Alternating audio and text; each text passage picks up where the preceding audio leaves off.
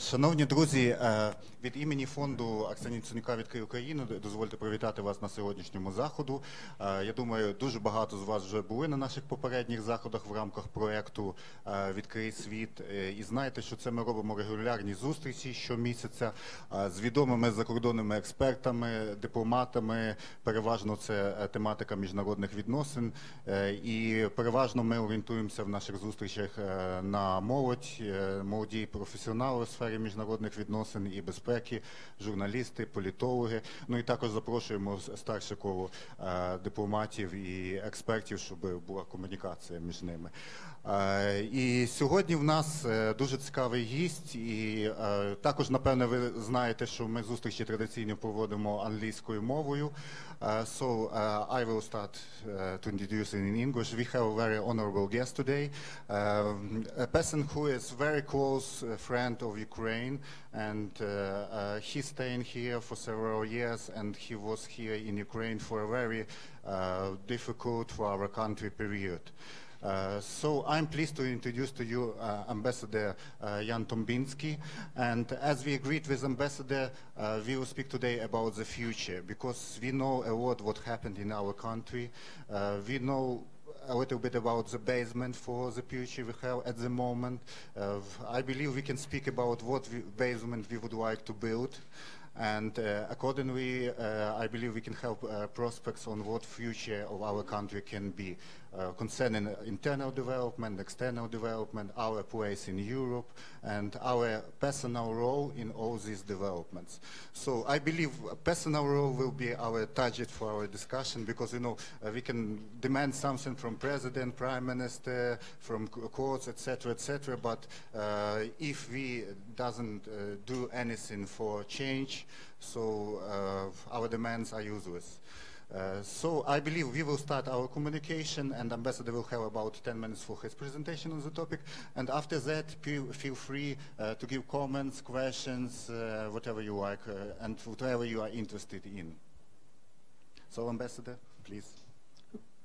Good afternoon. It's already afternoon. Sorry. Good afternoon, and thank you for this invitation. And I'm honored to be here and to continue this discussion of myself with Ukrainian colleagues and with Ukrainian citizens about what Ukraine is to be for the future, and what do you wish from Ukraine? Because the main driver of everything what happens in Ukraine is this Ukrainian ownership of Ukrainian changes and of Ukrainian future. Yesterday I participated in an interesting discussion in Bratislava commemorating 25th anniversary of Visegrad Group. And we were talking about how it happens that this Visegrad Group started in 90 and 91 between these countries of Central Europe, at that time Poland, Czechoslovakia and Hungary. And one of main driving ideas was to be ahead of history, to learn the lessons from the past and to do everything in order not to be the prisoner of bad past, but to shape the future. So these leaders of three countries, they decided to do everything in order to avoid that nationalisms, differences, conflicts are the driving engine for politics of three countries. And I wish only to recall how big the tensions in the beginning of 90s were between Slovakia and Hungary, because of minority, because of the past, because of different stories during the Second World War, how big the differences were between Poles and Czechs, because of Zaolzia, because of also different histories, how big the tensions were among these countries, how big the potential for conflicts were. So my first advice to you, the young generation of Ukraine, is to be ahead of history, to learn the lessons from the past, to learn the lessons from others, to open windows, to different examples how others did shape their own future and try to do it in everyday political practice in Ukraine. Ukraine is a country with a very heterogenic pattern of histories, regionals, paths of different references. This country did know the common administrative structure only for past 60 years after the integration of Crimea in former Soviet Union to Ukraine in 1954. But before the Second World War, the territory of today's Ukraine belonged to different countries, so people had different references. But they were united by this sense and spirit, we belong together to Ukrainian ethnos. But out of this singing about nation and Ukrainian ethnos, what still remains to be done is the creation of lasting institution of statehood. I'm very much puzzled in Ukraine because of this dominance of ethnic element in the thinking of Ukrainians, we the Ukrainians, but less about the sense of building lasting institutions for the statehood. Jean Monnet, one of the founding fathers of the European Union, used to say this very famous phrase that nothing happens without man, nothing lasts without institutions. And this is very much true for the state. And Ukraine pays now a huge price for all the absence of careful action how to build structures of the statehood for past 25 years. We are going to celebrate 25 years of Ukrainian independence. A huge achievement of your predecessors. Most of you do not remember or even do not know the other times than the independent Ukraine. But this is nothing that you have to take for granted. To have a state means an everyday investment in what the state means. In Ukraine, to this need to build and create lasting, efficient institutions of statehood comes also another task together. This is the task of internal integration. I'm traveling quite often, quite a lot through different regions of Ukraine. And I'm always surprised by the lack of internal integration, how little Ukrainians who live in Chernihiv region know about Ukraine of Volhynia, or how little people from Zakarpattia know about what happens even in the region of Odessa or in Mykolaiv. This internal Ukrainian integration is something that should also be taken as a big task, as a big must to do by all who are conscious about the Ukrainian future. Because the lack of integration is always an invitation to others to work on the visions and to exploit the lack of coherence within Ukrainian nation. So this is a lesson from the past that you should take with you also as future leaders of Ukraine, and to invest in the knowledge of their own country and in integrating your fellow colleagues, your fellow brothers and sisters from Ukraine, from different regions. Another element that is of fundamental importance for the future of Ukraine is to take the state seriously. For many years, Ukraine did suffer from the imitation of political institutions, of political life, of political culture. The political parties were not political parties in the sense of what should the political party be with a kind of a well-presented program and being accountable for this program. They were groups of lobbyists for this or other group of interest. The lack of institutions. We all are so often confronted with all the criticism on judiciary system, on prosecution, on different institutions of the state, because this hasn't been done with a sense of seriousness of the task what these institutions have to deliver for the purpose of the society.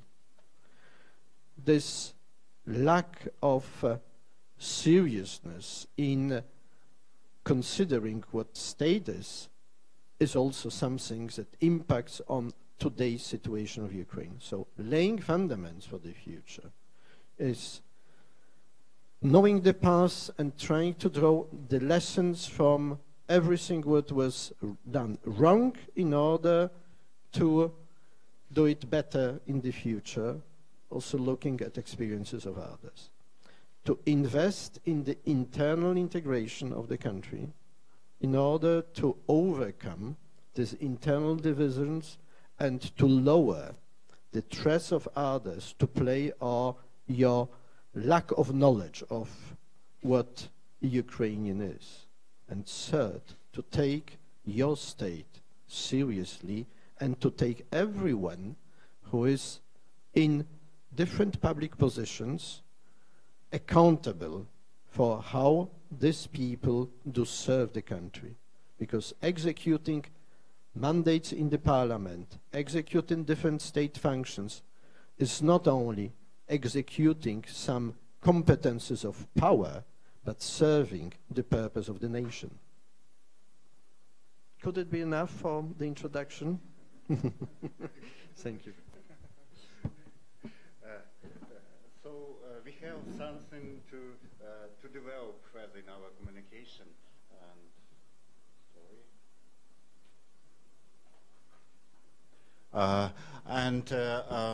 Now it's your turn to ask the questions or comments you really do care about and you are interested in. And one more issue is that you can do it in Ukraine if you feel that your English doesn't allow you, because the ambassador does understand Ukrainian very well, speaks very well, and or at least I can help with translation. And one more thing is that you see our colleague over there with microphone.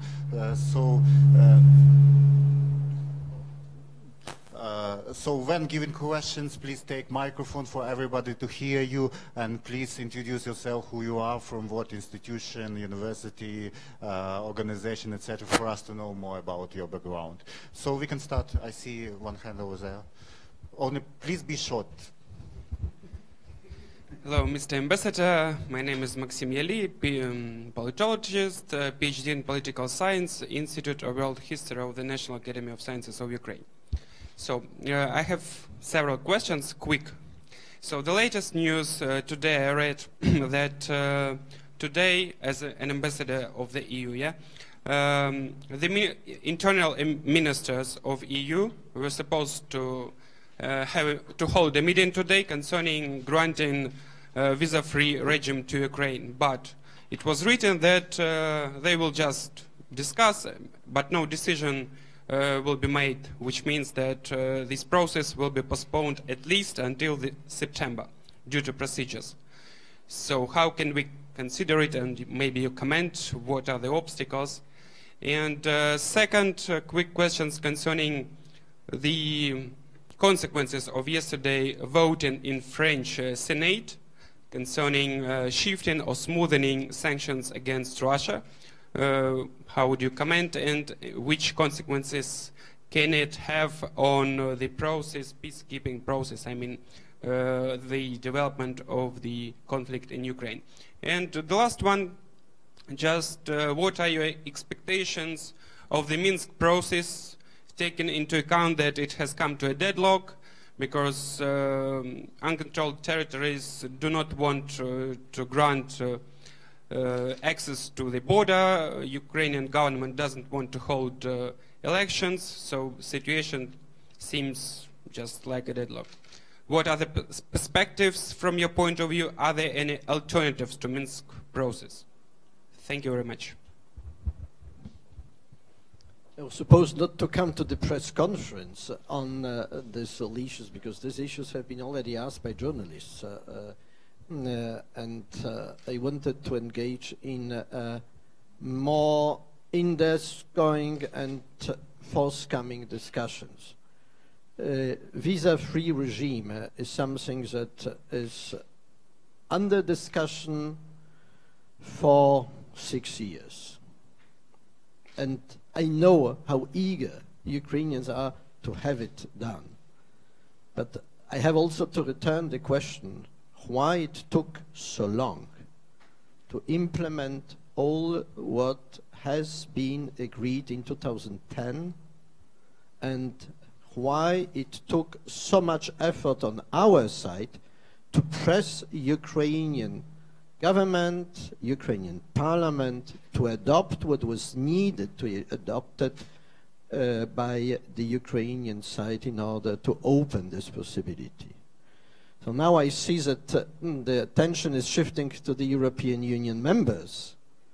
But let me return to one element that is of more general importance, and if you are studying politology or if you are doing the PhD in politology, it is worth considering. This is the value of time in politics. To do things, what is to be done in the right time. Because if things are not done in the right time, a country may become a hostage, a prisoner of all other issues around. Using these windows of opportunity is the big knowledge of everyone who wishes to be a really statesman. This is my answer to it. We know what is going around, yeah? And you also have to understand what is the responsibility of ministers of interior of European member states. They are accountable within their own countries for the internal security of respective countries. With all the accumulation of all questions around, they will think twice before taking such decisions. Because this is something that overlaps or amalgamates with questions that have nothing to do with visa-free regime for Ukraine. But in a public opinion, it is very sensitive. And every Minister of Interior who goes to Brussels and who is about to take the decision has to get first the mandate from his own parliament and then to be accountable in front of his own parliament. These are not Ukrainians who vote for governments or for ministers in other countries. These ministers are responsible in front of their own citizens. The other issues, the vote of the Senate in France or the question of Minsk talks. We've seen different comments already from different Ukrainian representatives of government or different commentators about this vote of French Senate. Ukraine has also to open windows and to look what's going on in the world around.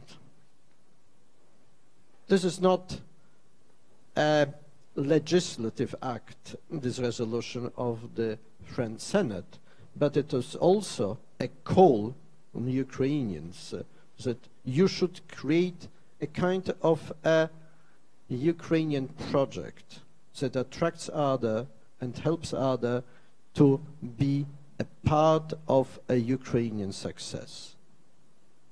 This absence of the understanding that Ukraine is on the path to success is something that impacts also on the discussions about what next.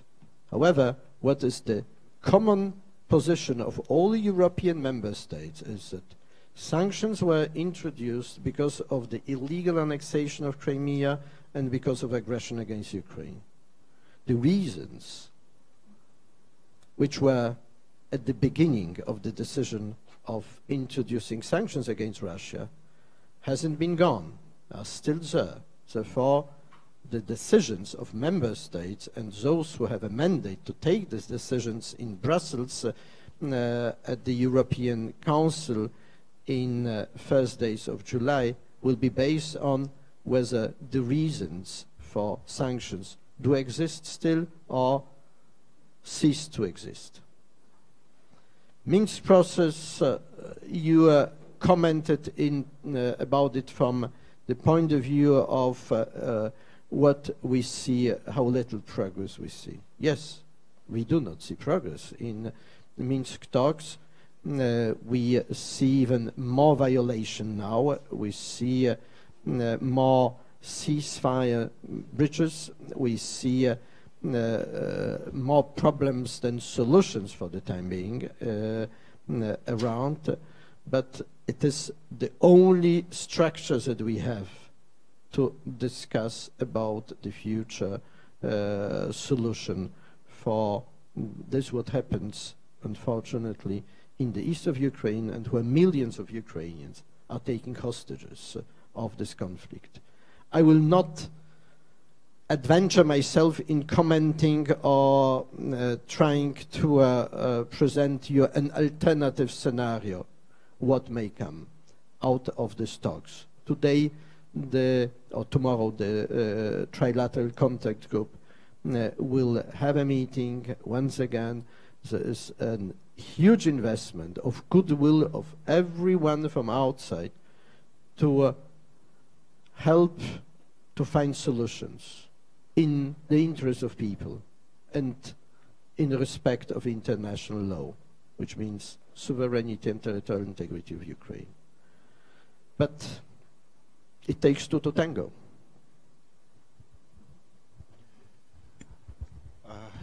Okay,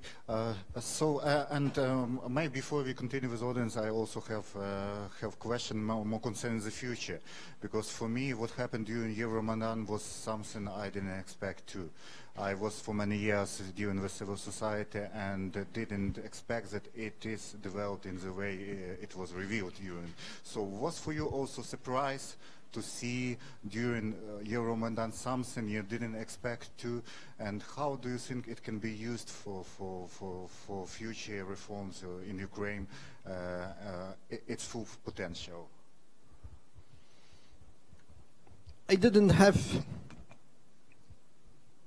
any previous experience with Ukraine.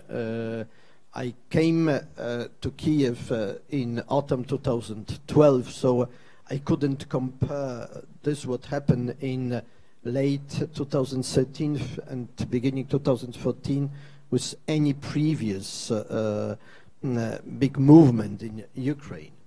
But for me, this is what happened during this more than 3 months of protests in Kiev, and not only in Kiev. We tend to forget that the Maidan even tried to install on the streets in Donetsk, or they were manifestations in November in favor of signing the association agreement in Sevastopol and Kerch. So this is something also to not to be forgotten by all who will write the history of Maidan. This was a general call, "We the citizen." This famous phrase of American Constitution, "We the people," could be phrased here, "with the citizens." This because people wanted to be taken seriously I alluded to it, that the public sphere is to be taken seriously, and you, in November 2013, you've asked, you called for being taken seriously as citizens. Citizens to whom no one, being president or being government or being parliament, can say we are going in one direction and then without any specific explanation say no, we stop this direction, we are going in another direction, and this what we were telling you yesterday is no more valid because we did make up our minds and we did change our orientations. This is something that entails huge public, not only unrest, but your feeling of being taken as objects and not subjects of political life. And citizens are the subject of political life. As very often I'm asked the question about European values, how to resume this difference or this core meaning of what it does mean, the European values.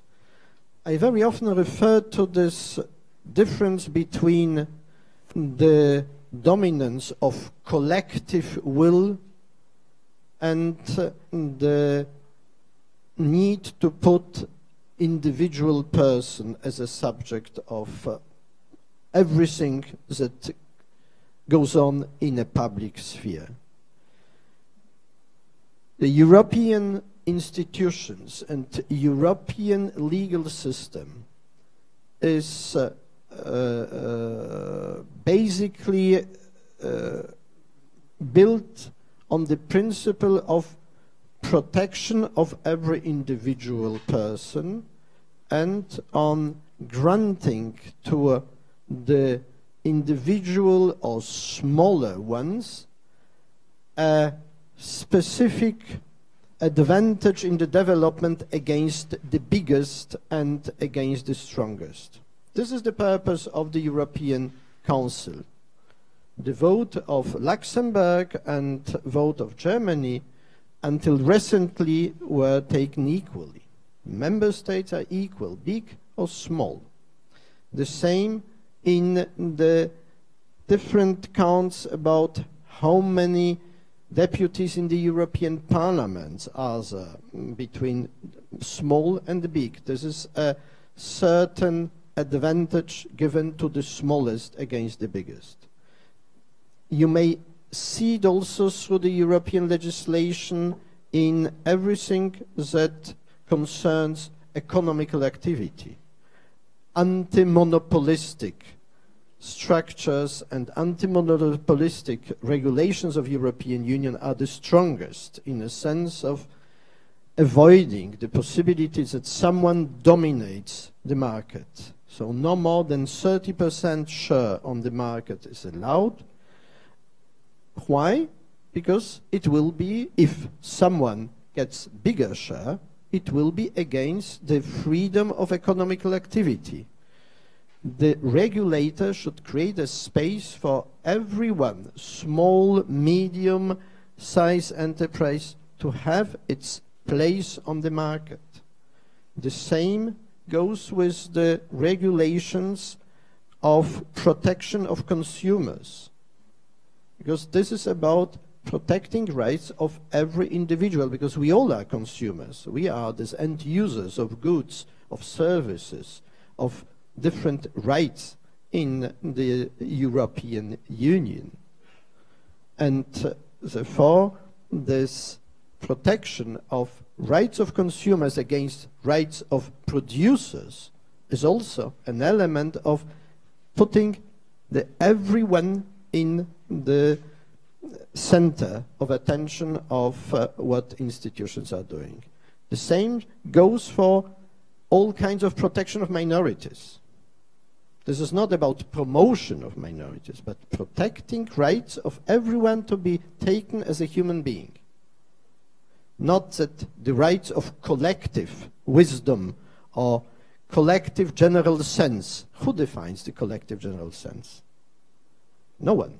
This is always something that gives a way, paves a way to a misinterpretation by some groups of people who decide about what the collective will is. Therefore, we break this rule of collective will and put the individual rights in the center. So this is something that goes with what you've said about Maidan. This was your call. We, the citizens, we wish to be taken seriously, everyone from the Ukrainian society. And I may only add one sentence to it. On the 1st of December 2013, I visited, together with another colleague ambassador, the presidential administration, asking about what is your plan? What is the plan of President Yanukovych? What do you wish to do? And the answer was, President knows that he has to sign the association agreement because 70% of professionally active population of Ukraine wishes the signing of the association agreement. That was the answer on the 1st of December 2013. Thank you. So we continue.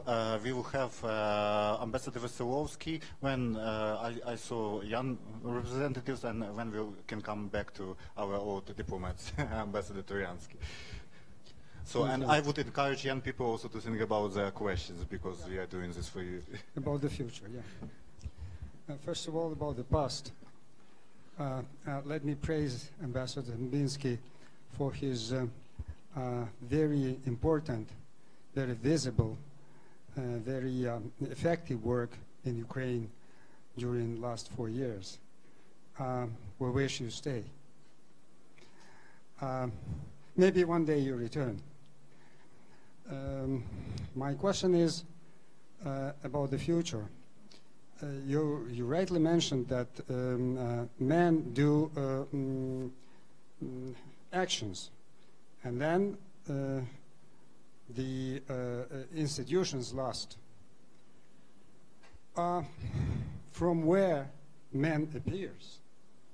Man appears from the civil society. Man appears from the society.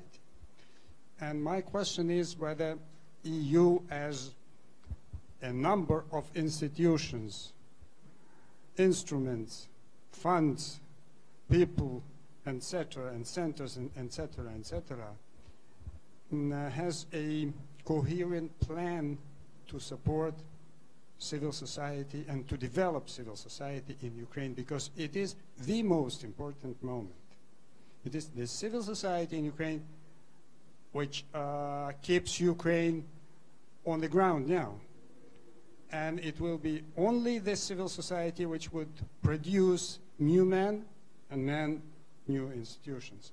So we can really, we feel that some specific institutions or people or parliaments or etc. from EU do their job in that sense. But there is sometimes a frustration. Who is doing what? Is there a coherent plan? We need it. Thank you.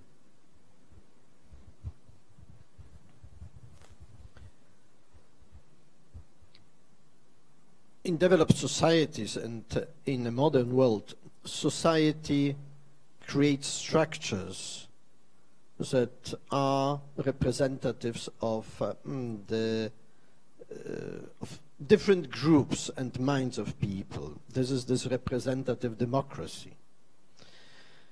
Civil society is the main actor in a sense of being watchdog of what's going on in the country and triggering changes.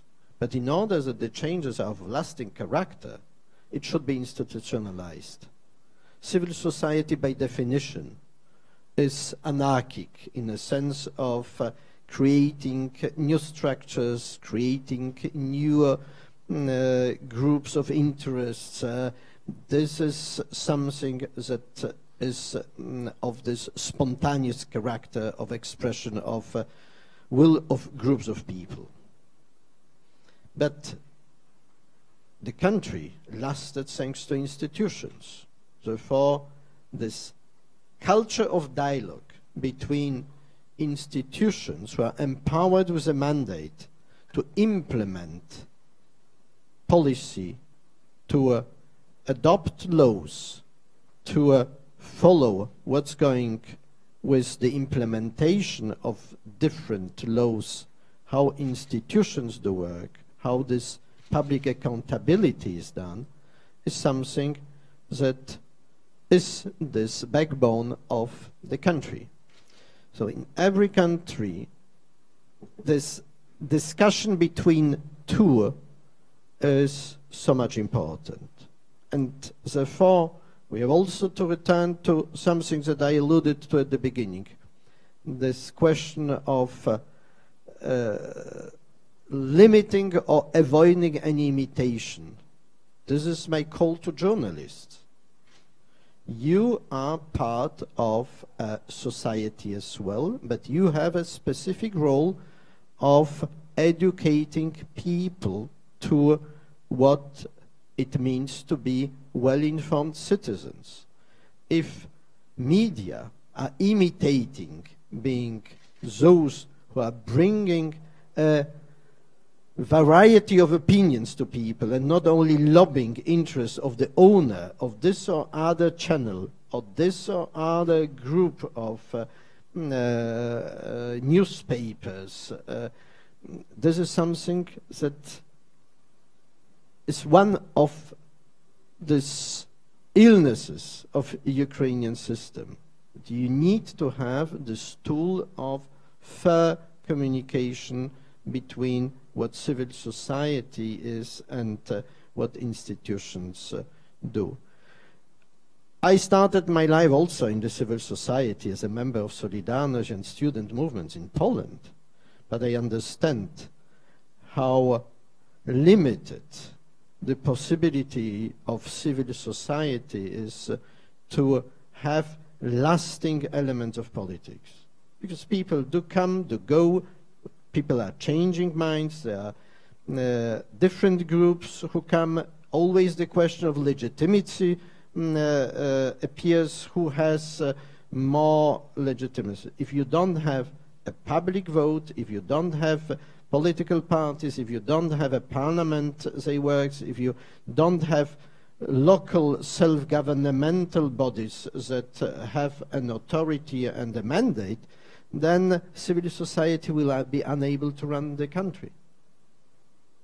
Therefore, two are important. We as the European Union, we are using Ukrainian NGOs, civil society, as partners of ours in impacting on reforms in Ukraine. We are trying to, or we are disclosing everything what we are discussing with the government. Every conditionality of our support is in public domain, in order that the society helps us also to detect what goes wrong with what we are doing as assistance to Ukraine, because we don't wish to be assistants in bad political decisions. We wish you to be our help and to help us to detect what's going on and how to correct, if needed, our policy in order to impact in a sense of having a good result, not a bad result of our assistance. Thank you very much. So, I see a hand over there.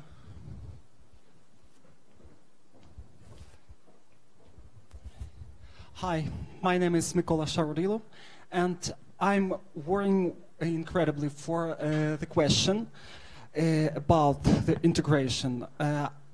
Do you see any perspectives to integrate not only the Ukraine controlled by the legal power, but only especially to mentally and culturally integrate the population of the territories which are now under the Russian occupation. I mean Donbass and annexed Crimea, because I know it's quite early to talk about this integration. We've got a very hard work to do to take those territories back to Ukraine, but nevertheless, I guess we gotta think about it, and because it's not about integrate all the population, because the older population, they are quite understandably very aggressive toward the European Union. And not only the European Union, but also NATO. But what is more frightening is that the young generation of Donbass population, unfortunately, are very aggressive towards the European values like tolerance and freedom. And it's not about even accepting, they are accepting these values. It's about at least understanding those values, like tolerance. Because it's very hard to see that the younger generation of occupied Donbass, which are meant to promote European values, I see a very sad picture. And this is the first question. And the short second question, it's about healing war wounds. Can you see any possibility to see in the nearest future some kind of Russian Willy Brandt which could ask for forgiveness in Baltic states, in Ukraine, in Poland for that shameful war parade, Krivoshay and Guderian in Brest? I know, I think you know what I mean. In 1939, because this asking for forgiveness is also a key question, a very big key to ensure the security and establish good relationships between all the countries in Europe. Thank you very much, and thank you for your support, in Ukraine in these hard times. Thank you. Thank you for this question that goes into the heart of what the obligation of those who wish or who consider themselves leaders of the societies. This question of reconciliation is something that is very much also on my mind if I'm thinking about not only Ukraine but on what's going on in Europe, and especially in the eastern part of Europe. There was also part of this activity with the Visegrad Group to help in smaller scale also to reconcile different nations that were on different sides of political battles in the past. I was very much encouraged by the recent letter of intellectuals from Ukraine to Poles about the need to reconcile and to overcome the burdens from the 40s Volyn tragedy in 43, 44 to really get in a genuine dialogue on it and not to be driven by all these skeletons from the wardrobes that will fall out at one day. And this is also my message to all my Ukrainian colleagues, friends who are active in public life, to keep communication channels to your friends, colleagues, relatives in the Donbass non-governmental controlled areas or in Crimea. You may not get a response immediately because these people, they feel really the most targeted and most prisoners of what's going on, the victims of everything, and people who suffer, they see everyone around being responsible for their suffering. This is also something that we know from different situations in the past. I was ambassador of Poland to Bosnia-Herzegovina in 96, 98. So I know this feeling not only from school books or from history books, but also from my contacts. I don't think that people in Donbass have other understanding of the world than you have.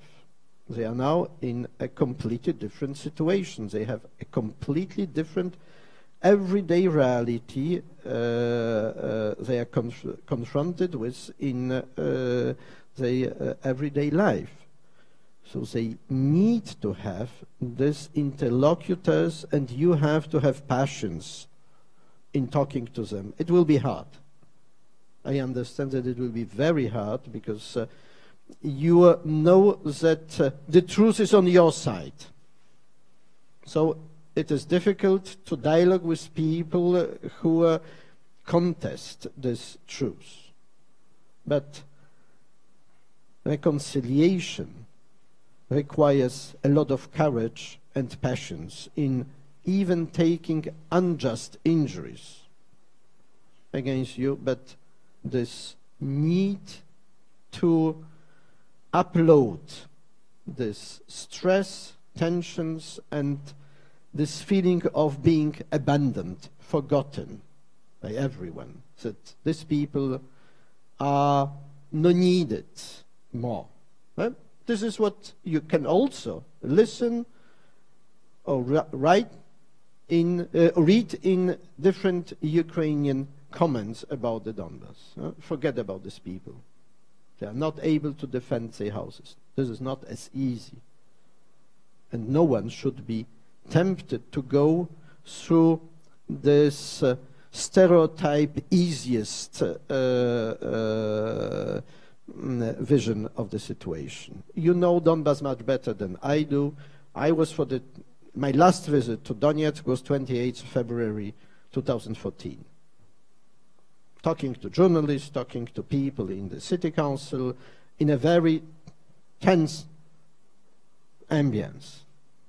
I was before Maidan 4th of November at the university in Donetsk, also talking to people and understanding or trying to understand their mindsets. Not much differences in what they wish from their lives in the future than I see in Ternopil or in Odessa. People wish to usefully use their potential and to have a space in which they are recognized. But they were deprived of this possibility to have their own say on their futures. If you remember the last reliable sociological surveys from Donbass from March or April 2014, already after Crimea annexation, no more than 17% of people were talking about separatism. More than 70 explain themselves in favor of staying in Ukraine with larger competences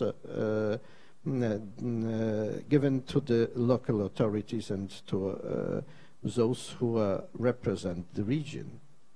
So the minds of people did not change so easily, but they have to have the space of expressing their minds. So keep your contacts open with everyone who lives on the other side. Time will come for the reconciliation, but you have to be leaders of this reconciliation and to shape your language, your structures of this reconciliation. Thank you.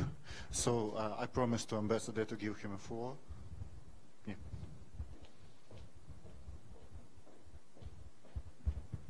Thank you very much. Taking into account the information by Ukrainian mass media, Mr. Tombinski is preparing to leave Ukraine.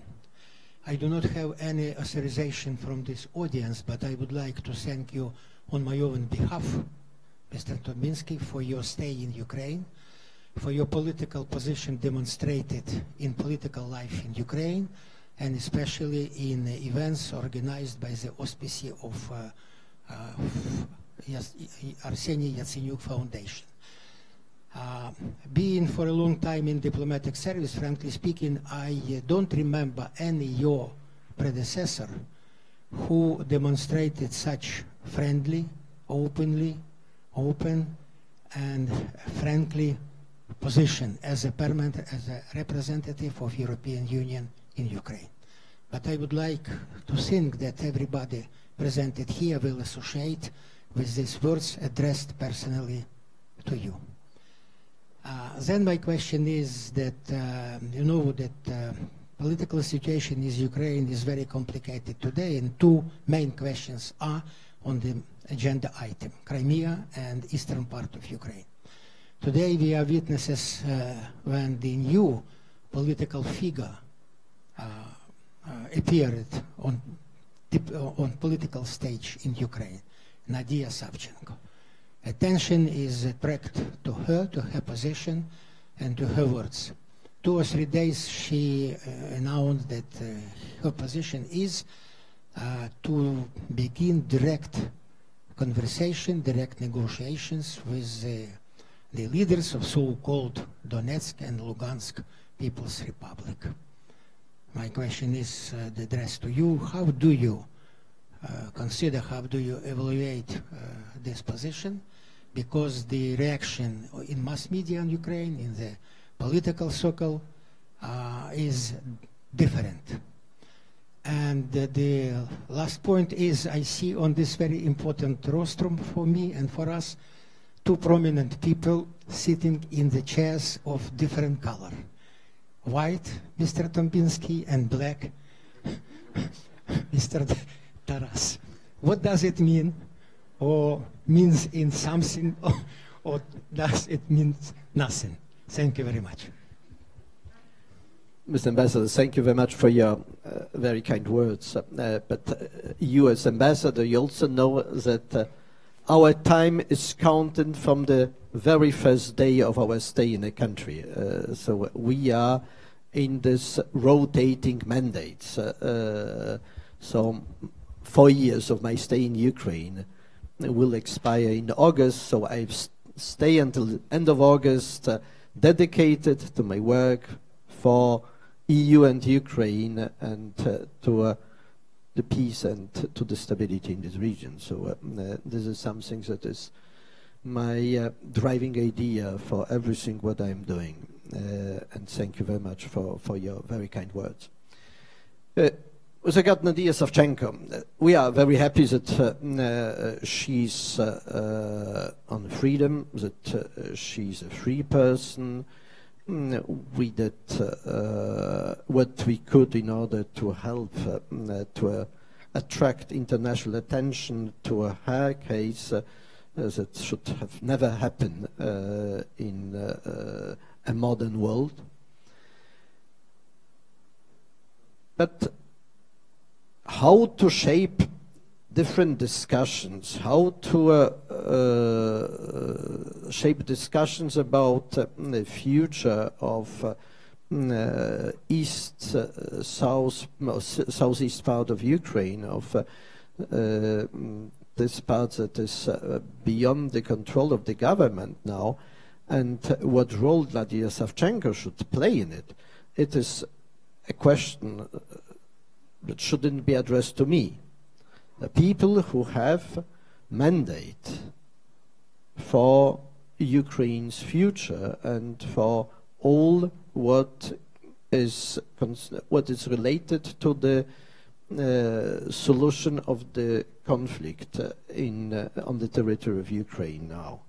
Therefore, any solutions that president, parliament or government will take, or that Nadia Savchenko will be authorized by those who have this mandate, we don't have any position on it. This is a sovereign decision by a sovereign state, and those who represent the states with whom and by which means they wish to discuss about how to settle this, this conflict. I guess more contacts are available than even we think, because on both sides are also people who know each other very well. Therefore, we don't have any say in it, and we even don't engage in this different contacts.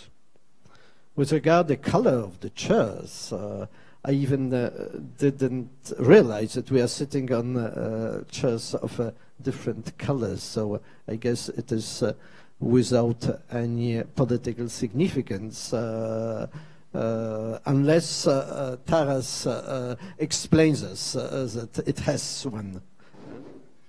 Okay, I believe as a moderator I have to play a role of bad policeman, so I'm marked with black color. As far as I see, unless we resolve all present issues, we will have no chance to think about the future. Yeah. So, okay, I'm still asking you to think also about the fundamental things for our building our future. But if you feel it's very interesting for you personal issue, you can give this question. So please, you. Я українською питання поставлю, тому не розумію, чому інші не питають питання, не ставлять українською, я поставлю українською, як перша людина. Дуже дякую за інформацію, тому що я вважаю, що ваш підхід, він насправді об'єктивний до ситуації в Україні.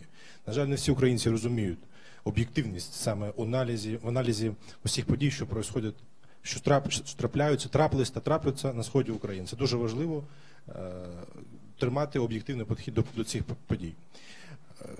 Моє питання стосовно участі, можливої участі Європейського Союзу у відновленні інфраструктури Донбасу. В Донецькій області було 28 міст обласного значення. 28 до трагічних подій. Зараз залишилося 15. 13 під контролем сепаратистів. Які є, або у майбутньому, можливо, будуть нові проекти щодо соціально-культурної, економічної підтримки, наприклад, там Краматорського, Маріуполя або інших міст. Це дуже цікаво, дуже наразі це актуально.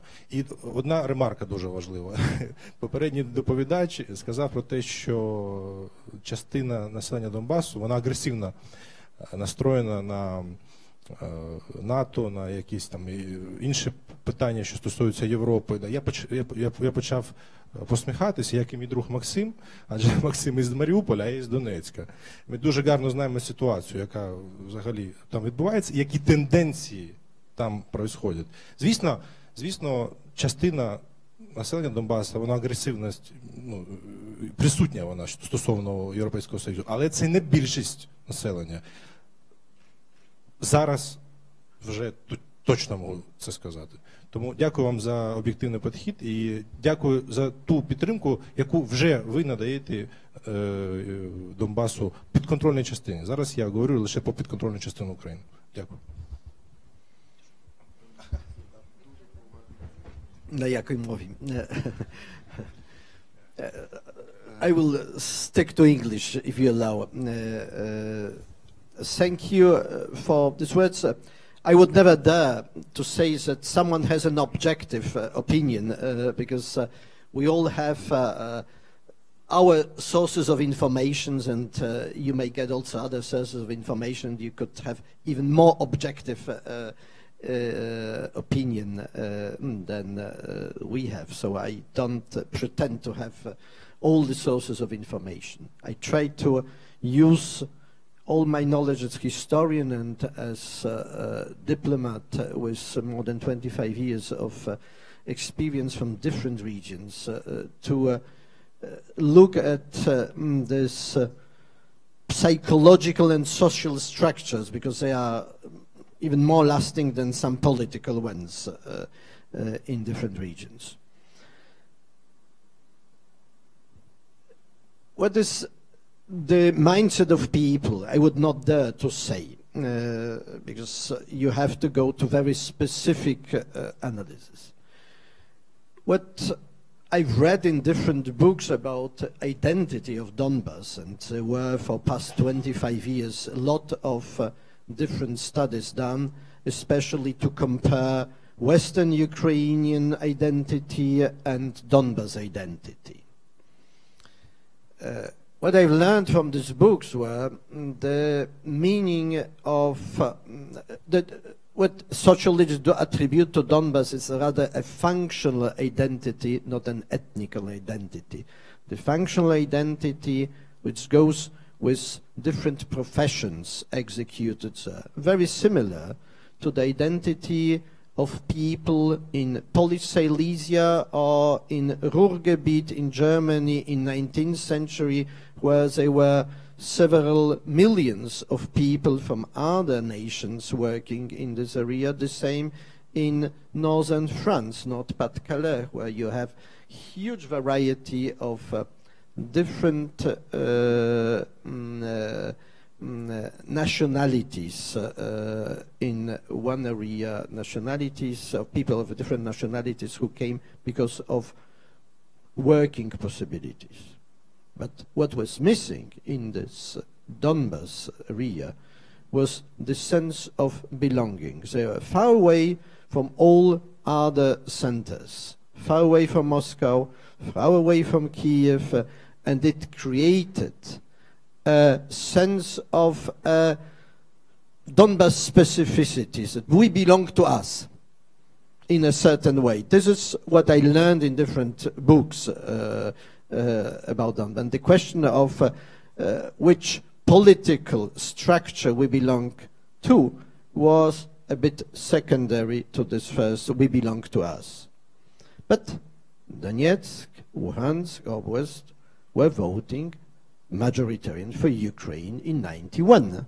This is a political fact, and it should be always taken as a basis for every further political decisions, because the will of people has been expressed.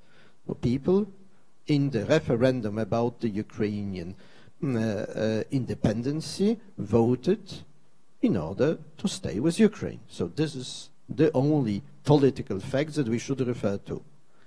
And it has been recognized as a part of Ukraine in multilateral, bilateral treaties, so the international law should be the basis for all further discussions.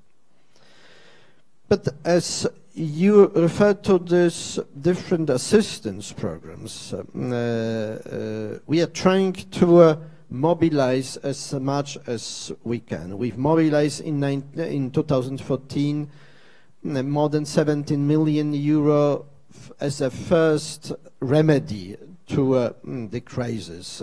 Housing for people, assistance to universities, schools that had to move out of the previously of a previous location in Donbas. We've mobilized as the European Union a huge amount of money for direct humanitarian assistance. It's now mostly 45 million euros that have been mobilized and dedicated through different specialized agencies to this population, and not only on the territories that is controlled by the government. Assistance goes also to the population on the territory that is out of the control of the government, and goes also to people who did leave Donbas, even living in Belarusia. So it is also something to be taken into account. Recently, we've opened a new project for reconstruction of administration and some infrastructure in Donbas. 10 million euro worth opened and signed a week ago in Kramatorsk with the local administration. 30th of May, I was in Mariupol talking to business people about the way how to help people to create new working places, access to credit, access to money. Together with World Bank and UNDP, the European Union worked out a study about the reconstruction of Donbass, including some ideas about how much it would cost. But without security, without proper access to the territory, we will not be able to have a comprehensive approach. We have only the approach now to decide, which is controlled by the Ukrainian government, because we are working only with Ukrainian authorities for this territory, because this is a part of Ukraine. On the other side, we may reach out with humanitarian assistance, but with everything that concerns investments, reconstruction, we only work with Ukrainian authorities. Thank you very much. I see first hand and then you with the second. Your Excellency, I'm Vladimir Glukhov from non-government organization Go Local. Why so about the name? We see with my colleagues that central government will never be that strong as it was no more. The power should go to regional authorities, and decentralization, which is now in progress and I hope will be active and effective, will give more powers to regional governments. We see that non-government organizations can help and influence this process more through its activities. We now do a lot to educate local governments how to use all the products which is given by the European Union and by the central government. But my question is to you, maybe you see how to make it more effective, what to stress on. I see that we have to change mindset, and it's really difficult because the person that has the similar mindset cannot change it. So it's the only way is to take the mindset from EU with because it's how we see the progress of our country. Thank you. This decentralization is one of the so-called macro structural changes in Ukraine to empower people locally in order to take more responsibility. End of May, I was in Lviv talking to the heads of different communes, there's amalgamated communes and all these people. And they pinpointed what you've just said, the question of educating people. All these people who were there, around 40 representatives of different levels of administration, they were telling me we are happy with this reform because we have much more resources than we had. We are able now to create our own budget, but suddenly we realize that we are lacking knowledge, that we don't know how to be effective self-governments, because we've never were trained to do it. We were always working in the system of intervention to the pains of yesterday, where to repair a road, or where the coal should go to this or other school, how to remedy to different problems.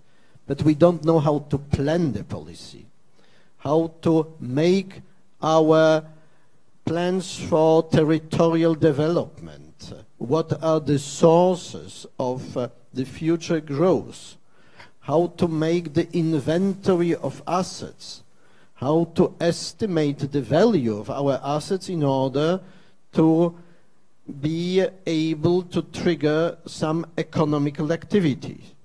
This is something that is beyond our knowledge. And I was very happy with this demand of people because they were not asking us, give us more money, give us more resources. They were asking us, give us more knowledge. This is something that is that goes against what you are saying, that these people are unable to change their mindsets. No, they are able to learn and to change their mindsets, provided we help them with this tool. And this tool is this EU LEAD program that we are launching with the Ministry of Regional Development and with Germany, Poland and Sweden as implementing partners, to get locally in a sense of training people, helping them to be able to create a sustainable development plans. This decentralization reform is very far from being perfect. It requires further tools of assistance to people in order to really use the potential of Ukrainian regions. But the past period, the 25 past years, have shown that this vertical of power, this controlling of everything by the presidential administration, is a recipe for a failure of Ukraine. Such a big country, such a potential, with so many people, brave, good, educated people. You should free this potential of regions. But in order to do so, this assistance in knowledge, training, and accountability, which goes with it, is of paramount importance. Because if people are not working in a responsible way, they will make more harm than use with using the competences of the regional power. So this is something that requires a lot of attention, a kind of a steering body in Kiev that will help to fix problems regionally and to assist people in how to use their competences locally now. But this is one of the reforms that could eventually help Ukraine to be on the level of its own potential. At the time being, Ukraine is perhaps the country that is the master of misusing their own potential. Before giving opportunity to answer the question to our next participant, I would like to also to ask you about one thing, because integration to Europe means integration of ordinary people, not mainly only students, not intellectual elite. And what do you believe this is the most essential factor in integrating ordinary people, according maybe to Polish experience? It's visa-free regime, it's opportunity to have low-cost air travel for 15 euro to any European city. What can be essential steps which can make Ukrainian society and people to feel that they are part and they are belonging to Europe? I don't know. I can't tell you the one tool. It's a combination of different tools. First is the political will.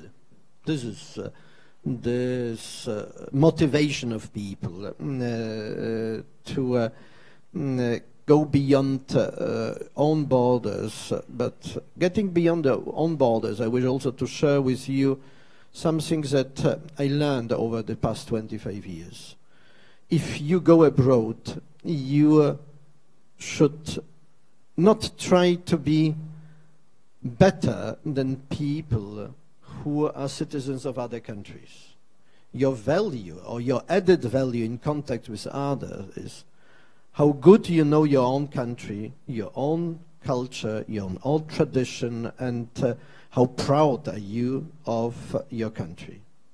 Because so many people try to integrate in other societies, and they will be never, for first generation at least, on the same level of integration.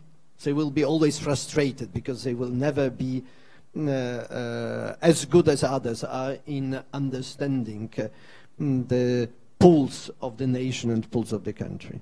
So don't try to do it, but be, first of all, a good sample of your culture, of your nation. The visa-free regime is very important, but even without visa-free regime, how many millions of Ukrainians do travel? This is not something that will change the world. We should not overestimate the value of this visa-free regime, because it only concerns people who have biometrical passports, who travel for touristic reasons.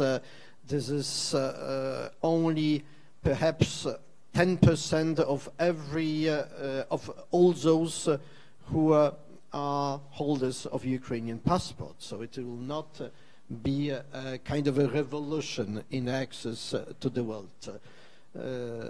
So we have to see it in all proportions. The main trigger will be to get rid of the complex of inferiority. Because if people, and I very often see it as one of big obstacles for Ukrainian reforms, this very little trust in own forces. So this complex of inferiority is already a big obstacle for Ukrainians to be more successful. The first step to be successful is trust yourself. You will master it. And I guess there's no law in cosmology that says that Ukraine will not have the chance to master its own future. So trust yourself and go ahead. Nothing, no more advices. Yeah? Thank you. So we are going ahead, and I saw their hand and his neighbor, and then you. If I have a question in Russian, okay? Да, Запорожье, Виктор. Ну, мы, например, чувствуем в Запорожье, не знаю, как в Киеве, что растет очень большой, как бы, такой антисоциальный протест, да, против подорожания цен на газ и так далее. Люди становятся все беднее и беднее. Как вы думаете, если в Украине осенью состоится такой социальный взрыв, и это приведет к третьему Майдану, не изменится ли политика на 180 градусов в отношении Европы, так сказать, евроинтеграция и так далее? Насколько вы прогнозируете, еще может ситуация ухудшиться? Ну, по-вашему. The social situation is of a huge concern, because the population over past 2 years has lost a lot of its incomes and reserves and become much more poorer than it used to be. And especially in cities as Zaporizhia. Had very interesting talks in Zaporizhia 1 year ago in May. I visited Zaporizhia. And I tried to imagine what it does mean, the transformation in Zaporizhia. What are the alternatives for people? What to do if all these big plans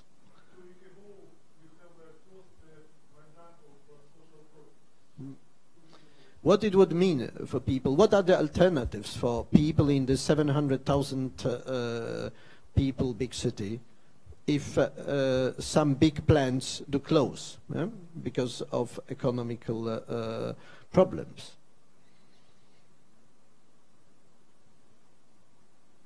There's not an easy answer to it.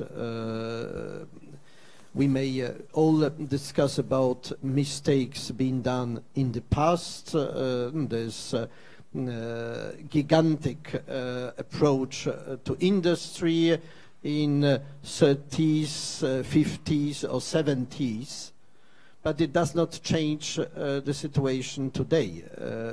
How to give employment to people, how to give dignity through work to people, and how to help people to survive in this difficult situation. One of the routes that we try to help the Ukrainian government to develop is this all investments in small and medium size businesses in order to economize on energy. This energy efficiency programs, every investment could be seen by people as something that could help. But it will not bring a change within 2 or 3 months. It is something that is a program for the country for coming 5 years.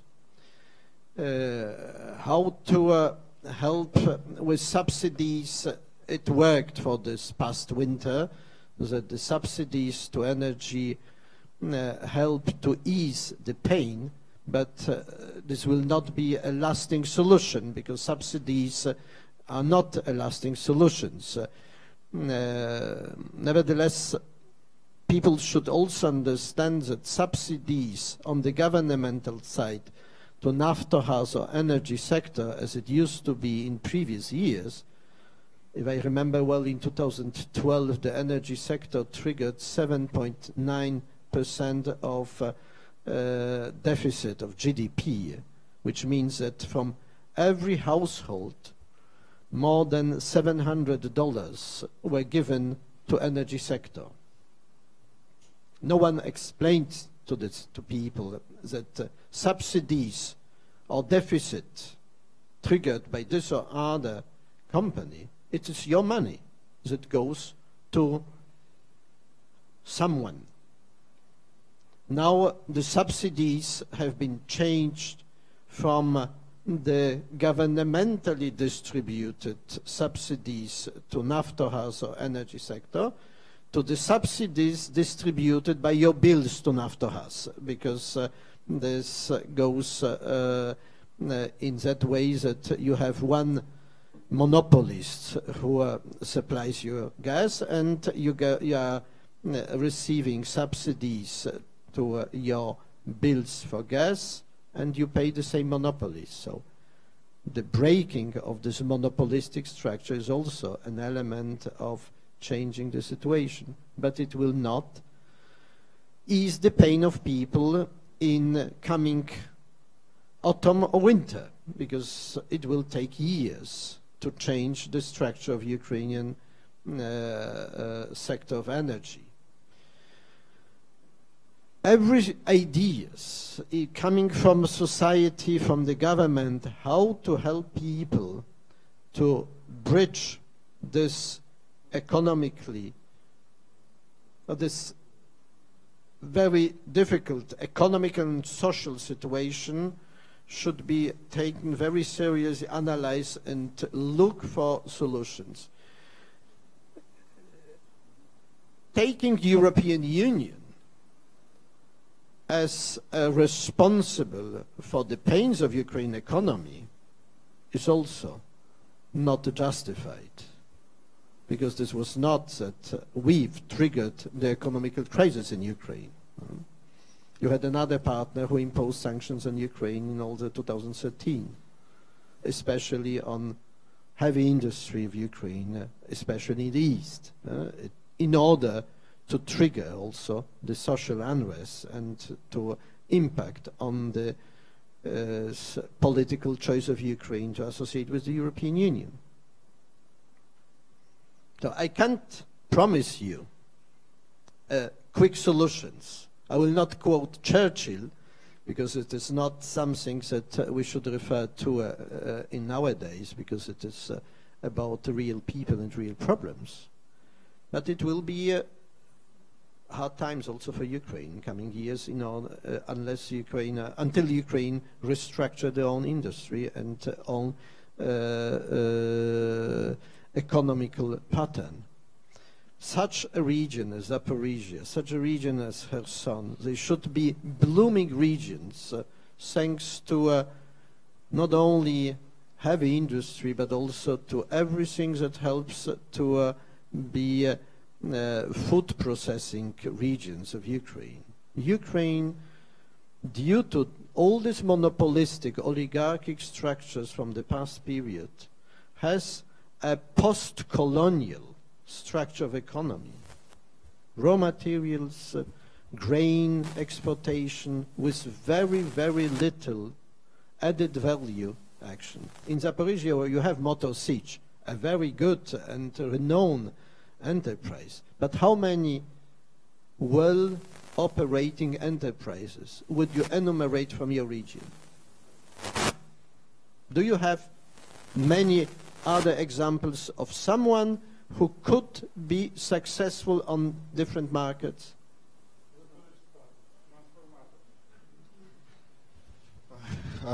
Unfortunately, we are running out of time, so if we have time. Yeah. First you and please be short, and these are already last questions.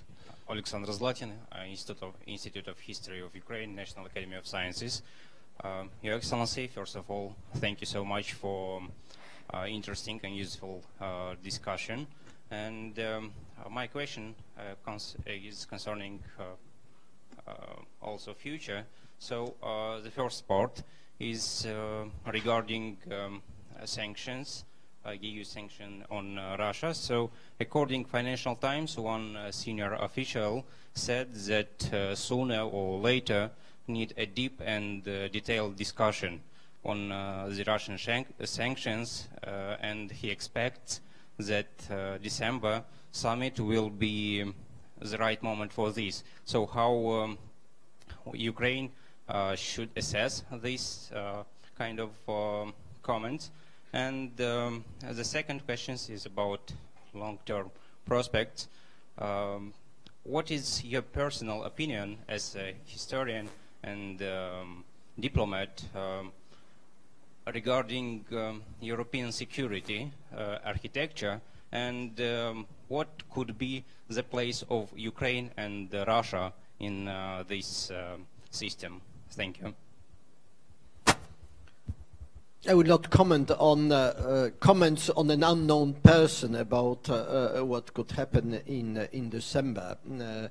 But what Ukraine should do is investing in building the Ukrainian project, use the time that Ukraine is in focus of everyone.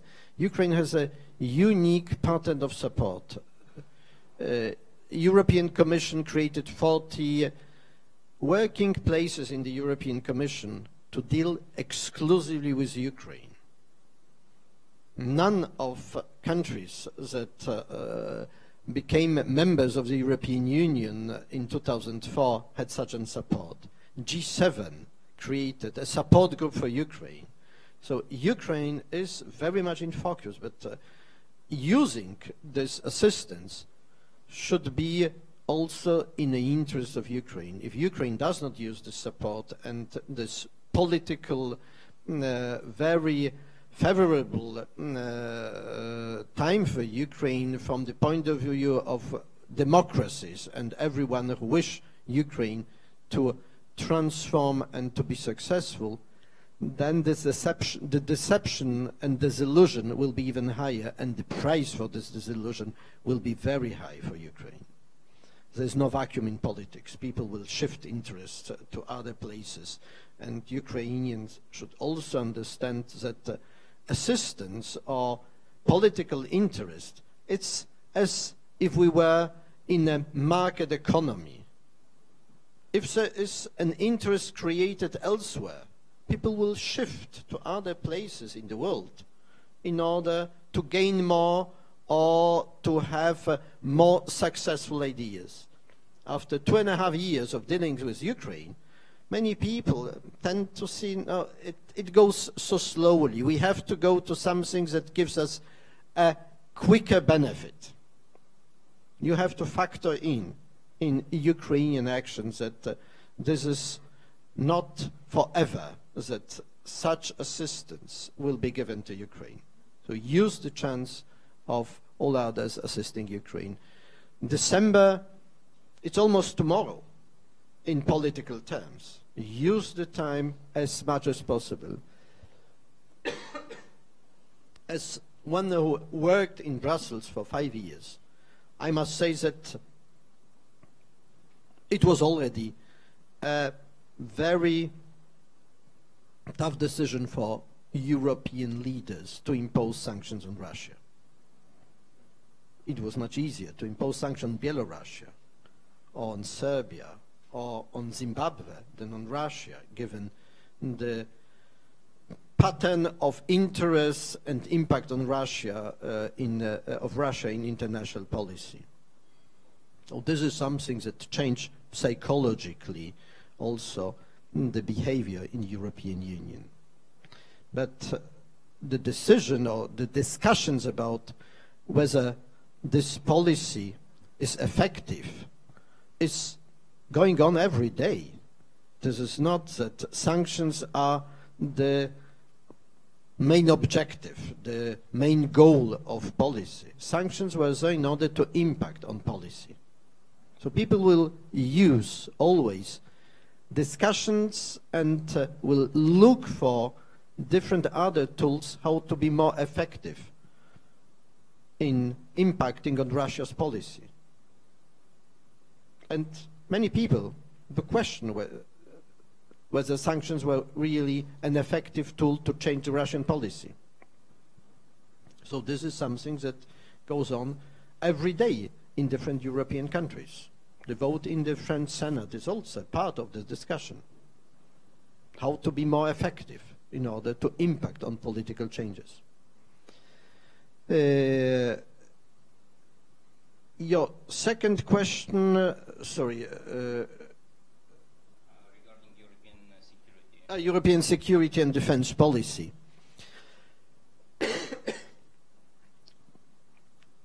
The Russian aggression against Ukraine shaped or changed the approach of European members to the issue of security. And you see now different events, discussions, meetings that some years ago were almost out of reach. EU, NATO meetings, different European documents about security and defense, about how to be more effective in defending our values. All these elements of European policy against the hybrid wars, cyber attacks from Russia on different countries. This is something that completely changed the perspective of cooperation with Russia. Until 2012, the general direction was engaged cooperation with Russia. As you could have seen even in Germany in official documents, Russia starts now to be coined as a threat to national security of Germany. It completely changes the approach to the cooperation with Russia. So it will also have its consequences in the European security and defense policy, in much more integration of security structures on the European continent in order to secure the space. Thank you very much. So very short, very last question.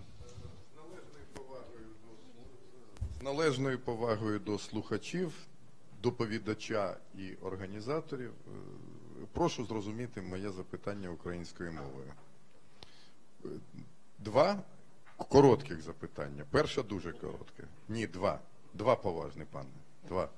Перше запитання. Перше запитання. Які заплановані або очікувані зміни в програмах ЄС в Україні в найближчі місяці, роки можуть відбутись? Основні, так? І друге запитання, сформулюю складно, але відповіді може взагалі не буде, оскільки всім відомо ваша активна діяльність як особистості, як все ж таки опосередкована громадянина і представника Польської Республіки, тобто однієї з країн Вишеградської четвірки, традиційного сусіда України. От, всім це відомо. Хто очікується буде вашим наступником? І хоча представництво ЄС і ЄС це є колективна і бюрократична організація, але які очікуються впливи? Прошу в дуже етичний спосіб, але все ж таки прокоментувати, які можуть бути впливи цієї особистості на політику ЄС в Україні. Ну, в дуже делікатній дипломатичній формі, але скажіть. Дякую.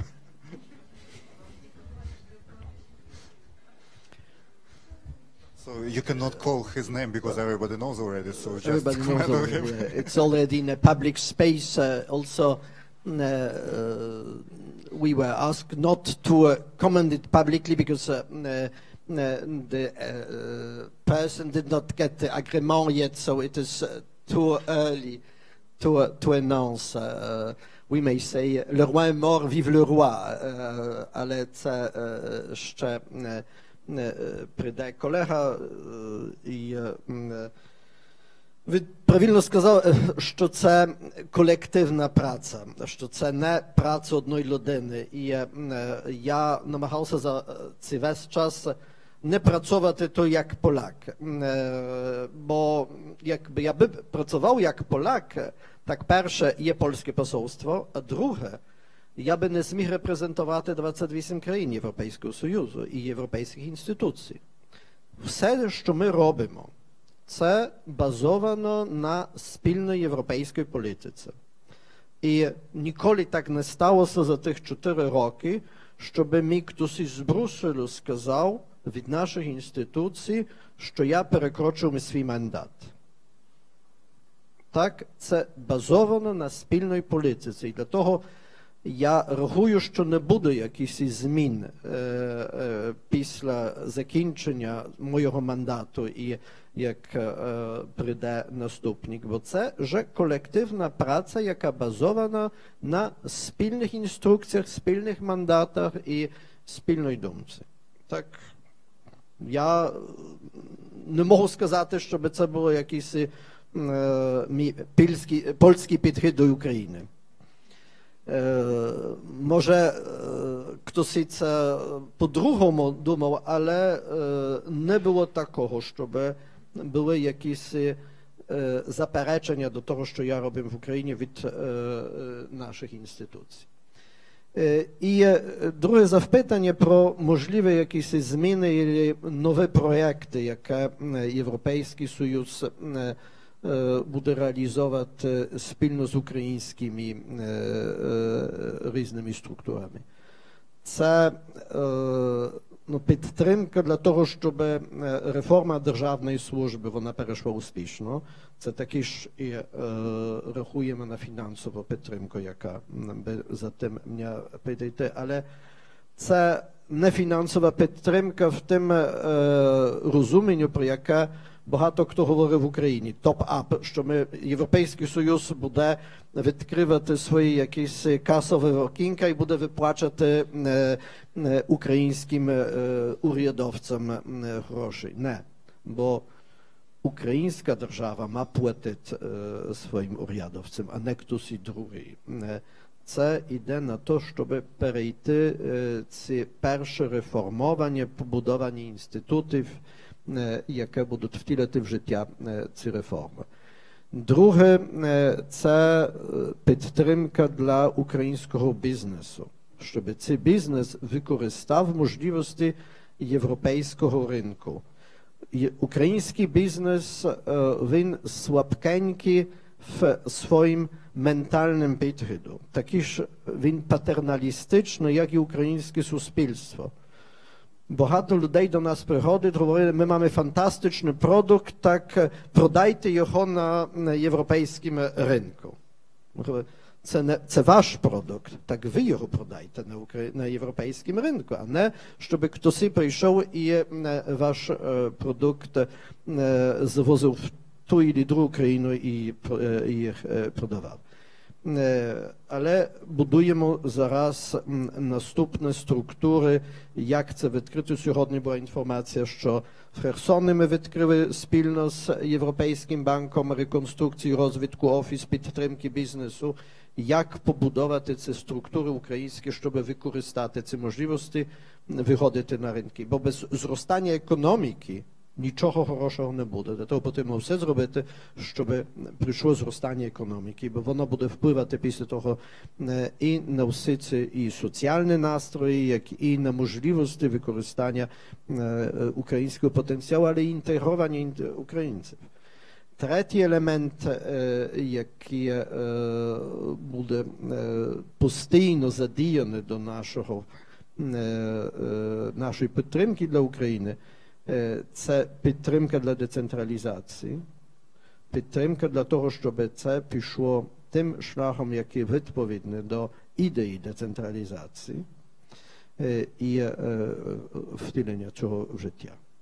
Кожного року Європейський Союз ангажує в Україні від 110 до 150 мільйонів євро на різні проєкти. Від пограничної стражі до гуманітарної допомоги.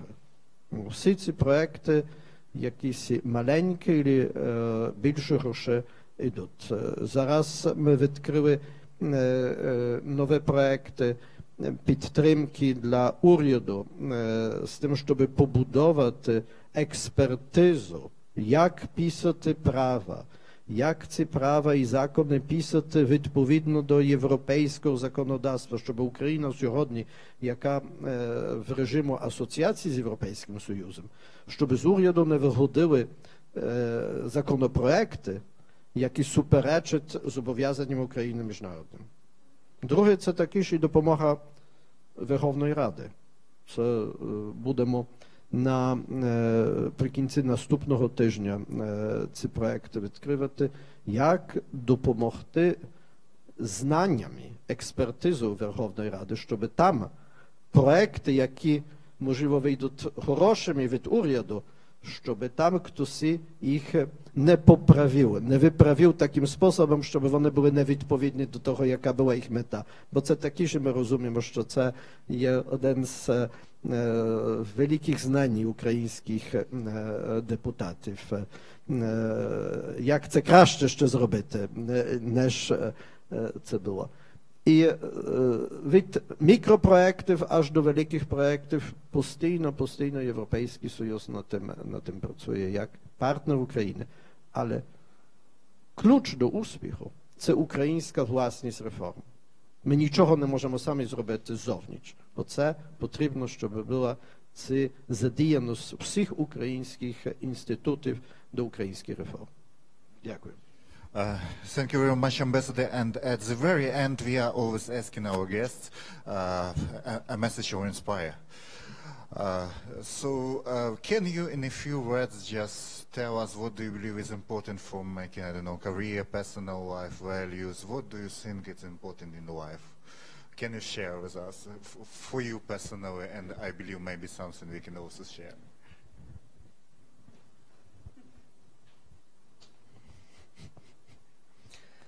I've already alluded to trust yourself, invest in yourself in a sense of teaching, educating, and formatting of your own personality, and embrace the future. Nothing more.